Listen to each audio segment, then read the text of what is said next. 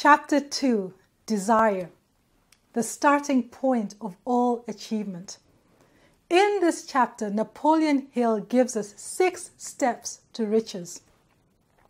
Step 1, fix in your mind the exact amount of money you desire. It's not enough to say, I want plenty of money. How much money do you want?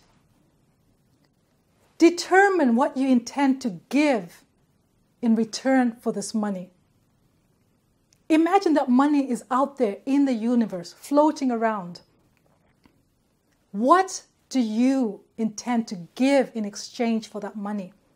Step 3, establish a date by which you intend to have this money by. Step 4, create a plan of action. And start today, right there where you are with what you've got. Start to put this plan into action. Step 5, write out a clear statement of the exact amount of money that you desire, what you intend to give in return for that money, the date by which you intend to have that money, and write out the clear plan of how you are going to achieve that goal.